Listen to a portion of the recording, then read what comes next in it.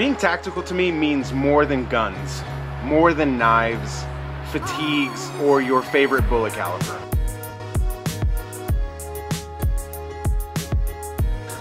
I want to be more strategic in all facets of my life. Whether that means being more strategic and methodical in my everyday life and my everyday work, or being more committed to my workout. Hello guys, and welcome to a live broadcast, a live interview. It's our first one that we're doing. We're going to be doing a lot of these types of interviews on Remote Tactical, and if you're interested to see more or have any ideas of what you'd like to see, leave a comment down below. Always leave a thumbs up, of course. That helps us stay motivated to make these videos. And today I want to make an introduction to one of my good friends on An American Homestead. His name is Zach. Hello, Zach. Say hello to the audience. Hey everybody, how you doing? Glad to have you guys on the channel today. We're really happy to be interviewing you guys today because what I'm trying to do with this channel is get people to understand that tactical is more than about guns and knives. I love to share my tips and tools of the trade when it comes to guns and knives, and I love to see other people's reviews, but I strongly believe that being tactical goes outside of the military mindset of tactical thinking. So we're going to get into that today. But first, I want everyone to know who Zach is and what he's doing on An American Homestead. So Zach, would you mind telling us a little bit about your homestead and what you're doing out there? Yeah, sure. So our website is called anamericanhomestead.com, and we've been doing this now for about 3 years, and we live off-grid. You're seeing me right now powered through a DSL line that runs up our mountain, and it's all powered by solar. So we do have a DSL line. Off-grid technically means off the electrical grid.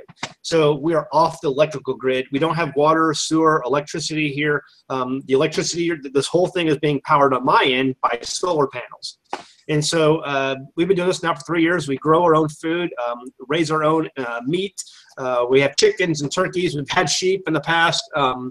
And maybe transitioning to cattle at some point. But yeah, we're an off-grid family. There's me and my wife and our 2 children, and my in-laws also live with us on the homestead. They have their own house, and that's what An American Homestead's all about. And we just show people and educate them on what it really means to actually go out to the middle of the woods and just carve out your own existence. And we learn lots of things along the way because you learn by doing.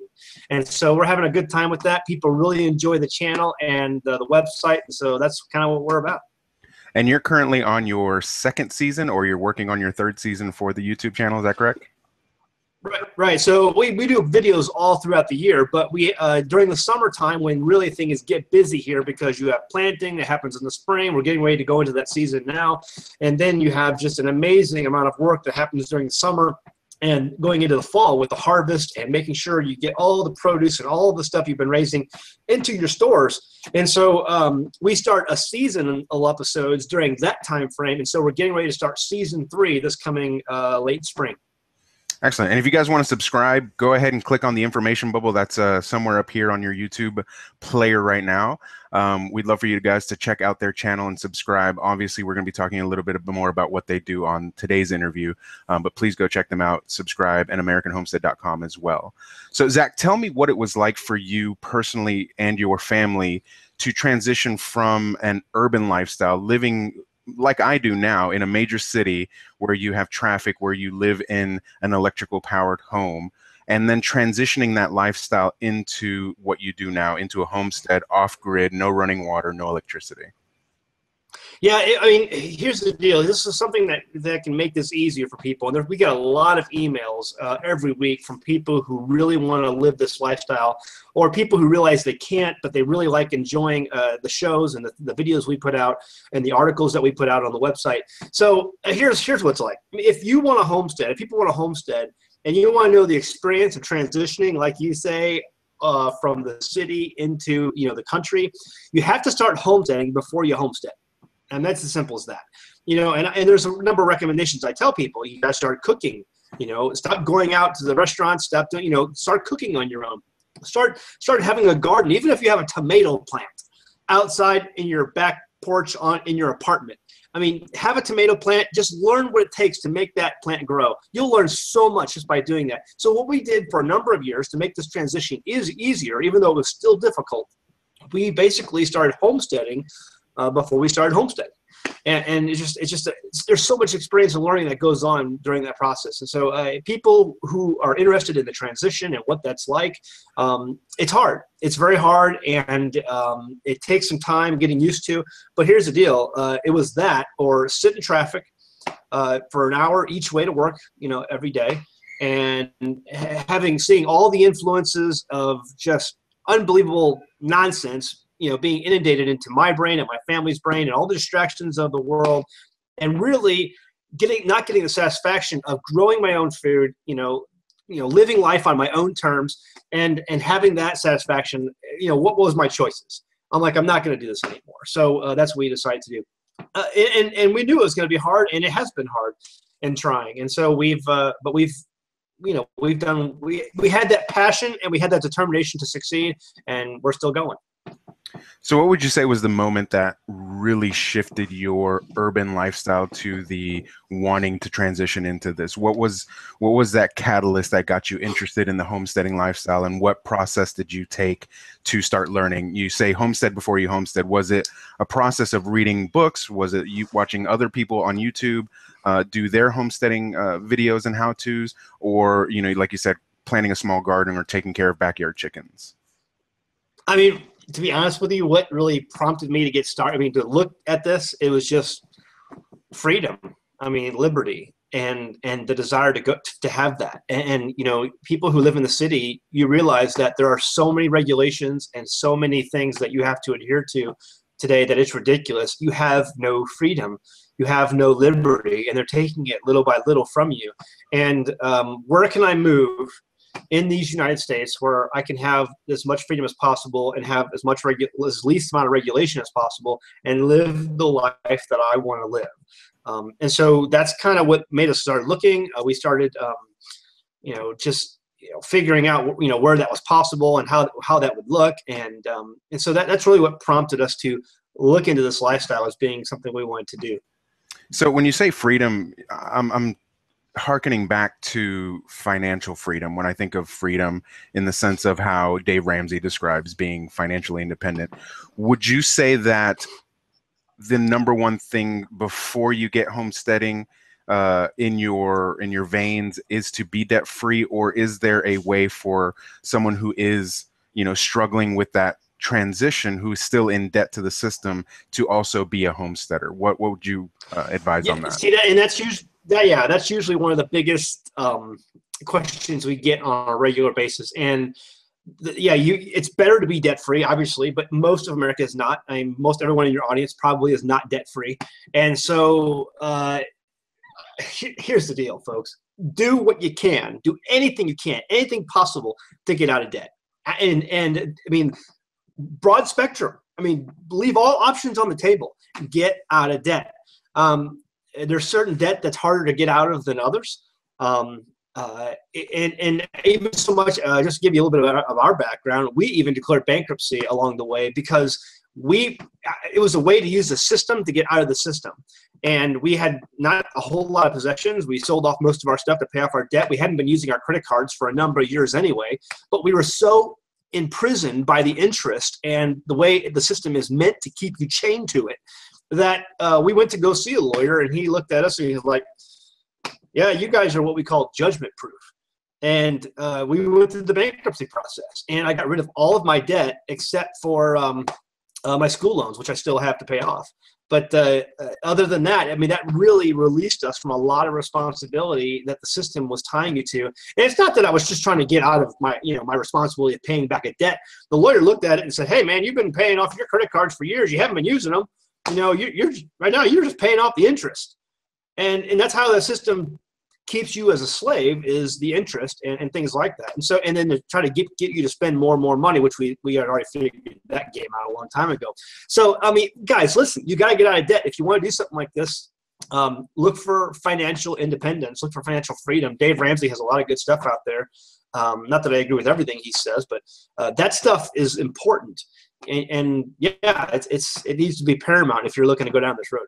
So one of the big things that living in a city almost guarantees you is hearing sirens. And even, case in point, last night, I wouldn't say we live in the worst neighborhood or the best. We're middle class. We live somewhere in between.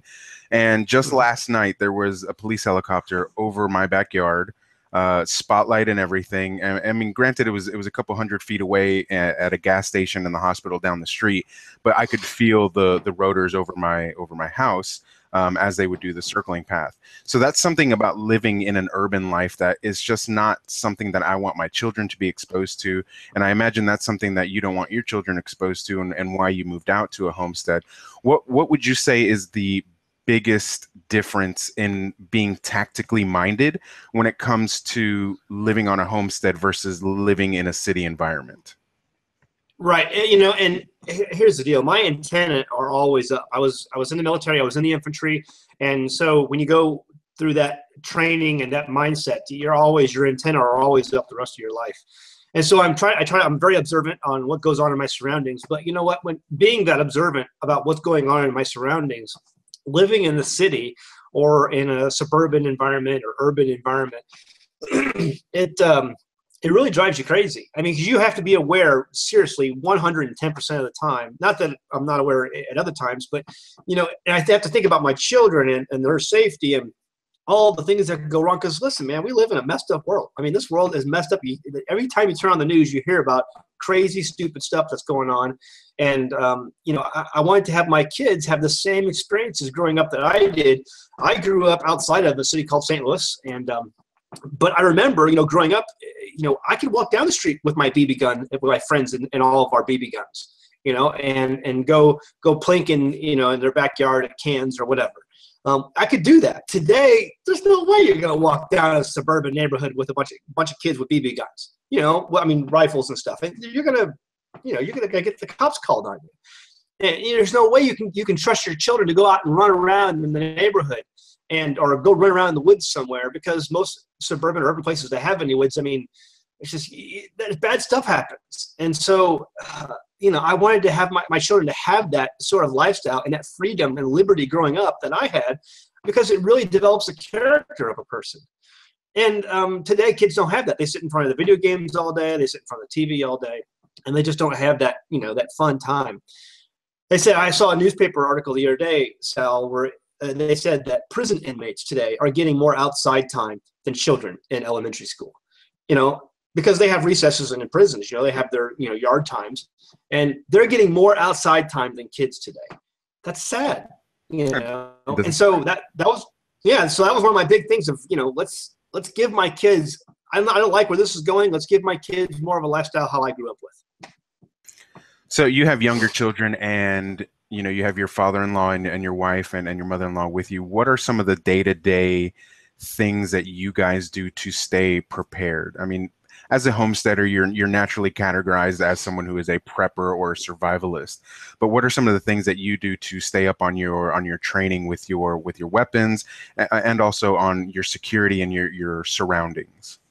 Right. So I live out in the middle of nowhere right now. I mean, I'm really out there. You go to nowhere, you go 30 minutes more, and then you're in the middle of it. So I'm in the middle of nowhere. So, I mean, no one's showing up on my mountain unless you're either lost or, you're a visitor and you're a friend of mine. So, I don't have to worry so much about being tactically minded for two-legged predators. However, we do have mountain lions out here. We have bears. And so I do carry a pistol every day. I carry a Glock. And so the Glock I have, I do train with it. There are plenty of times I get up in the morning and I practice drawing my weapon. I've been through some advanced training courses. I was a certified firearms instructor in the state of Missouri for a number of years. Participated in a lot of firearms training throughout my life.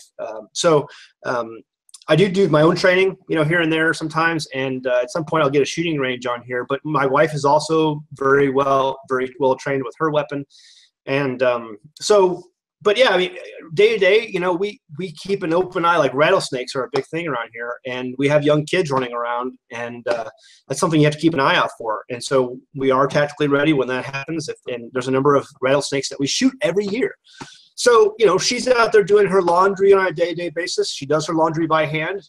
We have a wash station, or we're out there gathering water, or, you know, working in the garden, and there are snakes that we come across. And so, you know, we're always mindful of that, and the children have been trained to be mindful of that. So we just did a video on my channel about the snake bite kit that we keep on hand if we need it, that we would utilize on the way to emergency personnel if we needed to do that. So as we're talking about the weapons that you're carrying right now, one of the biggest things that you see on YouTube right now when it comes to these types of channels is what is your everyday carry, and you showed us your Glock. If you were to dump out your pockets right now outside of your Glock, what else do you keep around you at all times on your homestead that you know, keep you tactical, keep you frosty, as far as like a snake bite? You know, is that something that you actually would take out your Glock to suppress the danger of a rattlesnake? Yeah, absolutely. So my first round in my Glock is, I'll show it to you. It's right here. This is a snake shot. I don't know if you can see that, but the first round in my Glock is 9mm snake shot. And so that round, I mean, I go through a number of them. Well, basically it's a shotgun for a 9mm. Okay. Turns your 9mm Glock into a shotgun. And so I use a number of these every year just to dispatch rattlesnakes or copperheads that are in the garden or wherever. In my pockets, I usually keep a lighter. I usually keep a pocket knife. There's my Gerber pocket knife that I keep. A lot of times I'll have a headlamp or a flashlight with me for you know, different times, because you know, when it gets dark, we always have a flashlight on you. But I mean, there's all kinds of things we keep, you know, around on our persons or around close by if we need it. Medical kits, advanced trauma kits, things like that. If something catastrophic would happen, that's within a very good, easy to get place if me and my wife needed to access that too as well. Great. So one of the things that you learn in the military, and I share that experience with you, is the motto of staying alert and staying alive. What does tactical mean to you? If I was not in the military, how would you explain that, the tactical mindset?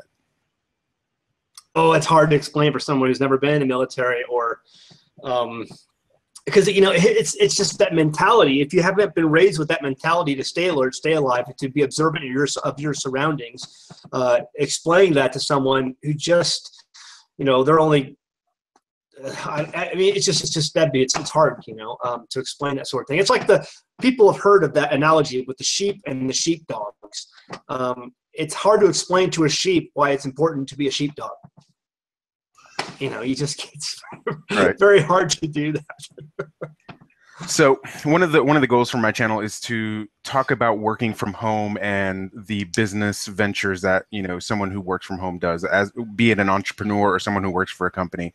Walk me through your day-to-day process outside of the homesteading lifestyle. What is it that you do to keep your bread on the table exactly, and staying tactical in that, being efficient in your day-to-day? Walk me through a 24-hour day on the homestead. Right. So basically, I'm a web designer by background. I'm a web graphic artist. I produce printed materials, collateral materials for companies, branding, things like that. So I still do that. I still have a number of clients sometimes I work with and do that kind of stuff for. But what we've tried to do more so here on the homestead is build a business. That's what An American Homestead is all about, where we educate people. We get money from advertising for some of those articles and videos that we put out on YouTube and on the website. And then we also sell products, homestead products. Some of the things we sent you a few of those so that you could take a look at them. They seem to be doing really well. People are very interested in that. But also, I just plowed up a 1/4 acre of one of our pastures, and we're getting ready to plant a cash crop of sorghum this year, where we will produce molasses and sorghum syrup, and very sweet, very tasty. And so we're going to sell that as well on our website. You know, just things like that. Also, Jerusalem artichokes is something that we're going to be selling. Sunchokes. People have a real interest in those as a vegetable and root crop, and so we're going to be selling those as well as a cash crop in years down the road. So because we're kind of building that up, takes time. But so, yeah, there's lots of things that you can do as a homesteader to earn a living, and you're not going to be rich. You're not doing it for the money. You're just doing it to, get by and pay the few bills you have. I haven't had an electric bill in 3 years, so I mean, my cost of living is way down, but I still have school loans to pay off. I still have gas I need to put in the car every so often, and so there's things you still have to pay for and things you need. And even pioneers who lived 200 years ago, they were not completely self-sustainable. They still relied on trade and barter. They still relied on the general store and getting trade and supplies shipped in, either from the river or whatever, flour and grains and things like that they couldn't grow on their own, and sugar and salt, those things that they had to go trade for. So people say, how to be 100% self-sustainable? You can't do that. You can make a lot of the stuff on your own, but you're still going to have to rely on other people and being able to work with them to get what you need. And that's just part of being a community, whether you're in a community like your in-laws live with you and you can sustain that relationship and work together to build something up. But you have to go outside of your homestead. And, I think I've seen you do beekeeping and milk trading when you do raw milk. So talk to us a little bit about how you stay in that relationship with your surrounding neighbors and how you leverage each other's skills. Right, and we help each other. So within my valley here, there's a number of people that we work with on a regular basis or continuing to work with on a regular basis. One of the guys, he raises bees and he just got a milk cow. There's another neighbor down the road who has a milk cow. We've been trading milk with her quite a bit, and it's good milk. And there's other people who have gardens and they have their own certain skills, whether it be, making lumber or all kinds of stuff. And so, you trade for that, and then you work within your community and just people maybe even farther outside to go get manures. There's a rabbit farm not that far where we go get lots of manures from that rabbit farm and use that for our gardens. And there's a wood chip lumber yard not that far. We go get wood chips for our garden that we put down. We use the back to Eden garden method. And so, there's just, you work within your community to get the things you need. And at the same time, try to produce as much as you possibly can to limit that. But, always be able to be ready to trade the things that you make. We take eggs. We get an abundance of eggs this time of year, and we're trading our eggs for different things. So, that's it, that process never stops. And you mentioned some of the products that you sell. I've got two of them in front of me, guys. If you're interested in those, this is the smoked salt. It is delicious. You're going to get a review on that in just a few weeks. I obviously want to give it the fair taste test over the next few weeks to try it out. I've had it in my lasagna. I had it in my eggs this morning. It was great. I'll leave a link in the description below where you can purchase that. And your newest product, tell us a little bit about this, is the beard oil. Now, there's no shortage of beard oil on the internet, so tell our viewers why your beard oil is outstanding. Yes, so check this out. I'm really happy about this product, and I was really excited about it when a couple came to me. She is very versed on oils in general and essential oils. And, when you look at some of the beard oils that are on the market today, they say, oh, we got all these types of oils, blah, blah, blah, but they don't tell you exactly what oils are in the product, hardly sometimes, and they don't tell you, the amounts or stuff like that. But there's 6 oils that make up our beard oil, 6 oils, including 2 essential oils. And so I think that's phenomenal. Some of these beard oils that you find out there are going to be 2 or 3 maybe tops, and not 6. So we really went the extra mile to put together a really good product based on some other recipes that people had given us, or the things that they had made at home that they enjoyed. And here's the deal: if you want a good beard, I tell people, listen, you got to put some oil, because it gets dry, it cracks, it gets split ends. If you just put the oil on that, it'll really help full it out and make it grow longer. And so there's a lot of people who growing beards are in today, and a lot of people who are discovering that oils will help that beard look even better and fuller. And so that's why you see so many beard oils on the market today. We wanted to just put out something that would be superior, even though we're not as big a name brand as some of these others. But people who watch us who do have beards, they can get a good beard oil and see the benefits of that. Great, and that is, again, the American Homestead beard oil. I'll leave, again, a link in the description below. I've used it for the last week and a half, and I've enjoyed it thoroughly, so be on the lookout for a review on that in the next few weeks. Guys, being tactical for me, and I hope for you who are watching, is more than the military mindset. If you haven't had the experience that Zach and I have had in the military, and you're wondering what it's like to be remote working or being tactically minded, please subscribe below. We're going to have more videos and more interviews just like this in the coming weeks, in the coming months, and I look forward to doing another review for An American Homestead in the coming weeks. Guys, thank you so much for checking out the interview today with An American Homestead. Again, all the links will be in the description. Please subscribe to An American Homestead and get all their videos in your feed today. Zach, thank you so much for coming on the channel. Yeah, I appreciate it. Thanks for having me.